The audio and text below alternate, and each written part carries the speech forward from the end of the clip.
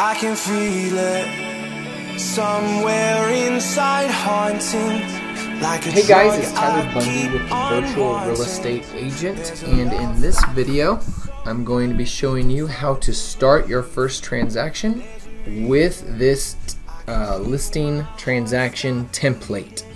So simply, you're going to add a card to whatever section that you're adding.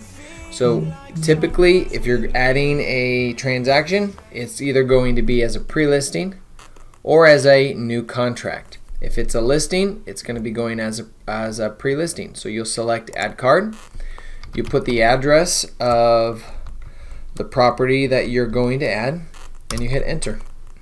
Now you've added a new card for a file for you to work on. Now, one thing that you do need to make sure you are aware of is that you will now have to add the task list associated with each card.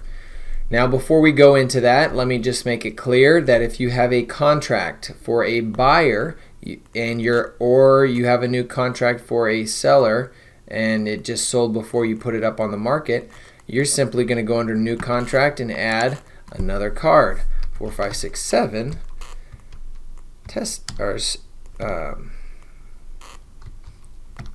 Star Street.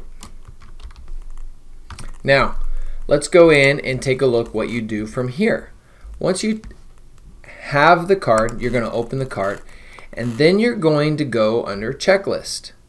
You're going to select the checklist and go to your templated checklist. Now, if you scroll all the way to the right, you're going to see templated emails and templated cards. Now, the buyer templated checklist is right here, and then the seller templated checklist. All of the checklist items are all here. Everything's there. It's all in one spot. But we don't want to just copy that one because it's too convoluted. There's too much going on. So the way we're going to do that is we're going to go to our file or our card, select checklist, and we're going to copy items from, and we're going to go all the way to the seller templated checklist. Now you'll see here that it says active listing checklist, pre-listing, seller new contract. Now it says those names because each of those names are associated with each of the lists that I have here. There is a checklist that is appropriate for that list. So we're in the pre-listing list. So if we go to checklist, copy from, scroll down to the seller templated checklist, you'll see pre-listing input new listing and pre-listing forms required. So we're going to add the forms required, and then we're going to go back up and add the inputting new listing, and we simply add it, and voila, you now have your checklists for this card that we just started. You will have the instructions on what to do to get the next checklist right here. Follow these instructions, move the card over, add the new checklist, and that is it. Now you have the same thing applies for a purchase. We're under new contract, 4567 Star Street. We go into that, we go into the checklist.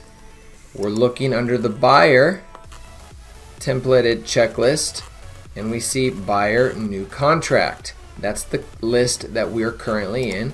We simply add that list, and there it is. Voila, it is all there. Now you're able to modify any of these and all of these. Add to, take away, things that are appropriate for you. You do what is best for your specific file. Okay? And that is how you start your files here on the Trello board. If you have any questions, feel free to put a comment below or reach out. We'll be sure to answer them. Other than that, we will see you in the next video. Take care.